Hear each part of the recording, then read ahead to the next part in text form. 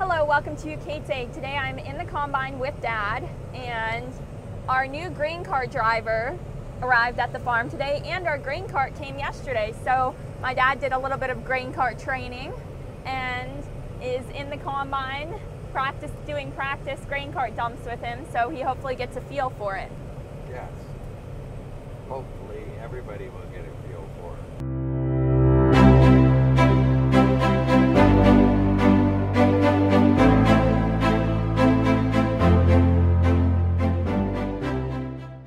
He's doing good though. So, and the cart's hard to do. Yes, I've actually never driven grain cart, so No. I would have no idea. I enjoy taking rides in the combine with Dad because it's like old times when I was young. Okay, the combine guy should do most of the speed adjustments when you guys get set. You know, it's easier for us to adjust as long as he's not going too fast.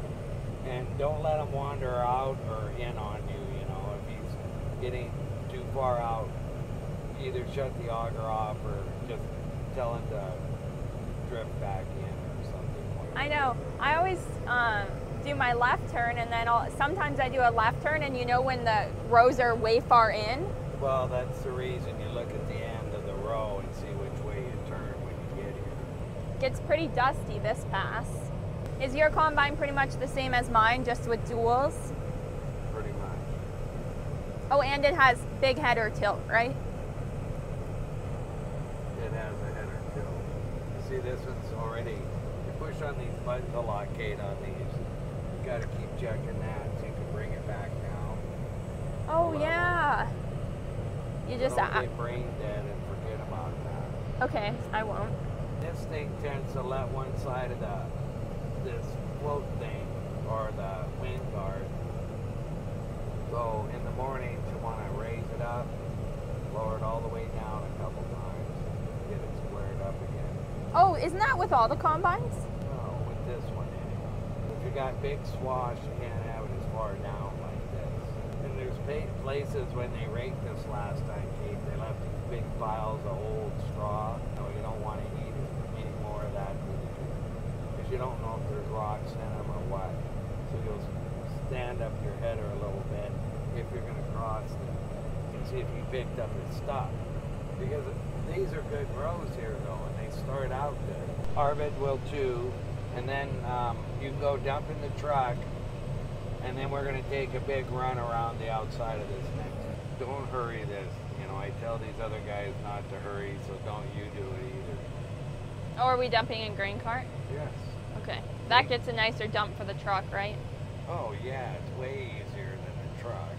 3.6 is probably, 3.7 is probably faster than the belt feed, you know. Yep. Where's our next field? It's here. Oh, the other part? The other 2 parts, 3 parts, or whatever. Taylor, it looks like you're doing good. We'll go out here to the edge of this field and start around on this next piece. So I think we should be able to make it, but I can't guarantee it. Okay, I'll meet you out there as soon as I'm done unloading. Yeah, I'd probably just come up to this corner, and I should be able to read well whether we're going to make it or not. And if we're not, there's a little kind of procedure we use to get dumped on the first go-around. Roger that. Oh, I know the procedure. But it's been 4 years. If I didn't by now, it'd be kind of sad, wouldn't it? Well, yeah. You watch me do it every first round in my life. In my life.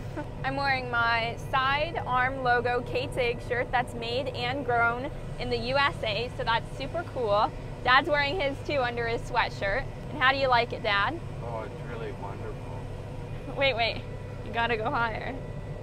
There you go, the Kate's Egg logo. Okay, this is probably going to go down to this big gully here, Kate, and then it'll probably go across the road. I think I want to ride with him around just to give him some pointers for the cart guy or something. Yep. So I'll let you take this and go with him. Oh, right now? Yeah. Okay. So pay attention to where this breaks, and the one, when he decided to turn, it'll probably just roll out into the path to the road. Arvid, I'm going to come go for just a little ride with you. How's that? What did he say? Hop in. Okay, this is yours. So. That's cute. You coming back after? No, I'm gonna. It'll probably be lunchtime before anything else happens. Oh, after this round, you think? Well, 2 rounds. So my dad just got out of the combine. Now I'm going to put the back of the combine on, the header, and do rabbit speed. I just set my number 2 button, and now I am ready to go in my swath. I actually might want to set it a little bit lower to get a good picking up. I'm gonna go about 3.2 miles per hour. My dad is going for a ride in the combine with Arvid. Arvid said when my dad radioed and told him that, Arvid's like, hop in. So that's really cute. Oh, this is a little low. So I'm picking my header up and resetting the button. So when I press button number 2, at the beginning of my next row, my header immediately sets to this predetermined height. And then these headers are supposed to have a feature called auto float, which basically means it floats to the ground at that header height that you had set. After 2 passes, it should be lunch. Hopefully we'll make it all the way around this field without having to dump. We just dumped in the grain cart, but my dad will let me know. And if we're not able to make it all the way around, what happens is I stop, pick up my header back into the in-between of this next row and my row, and then the grain cart driver can pull up beside me into my row, and then we'll just do a stop dump. So my dad was telling our grain cart driver, Taylor, who you'll meet at lunch, about how he will explain the procedures if we're not able to go a full round without dumping.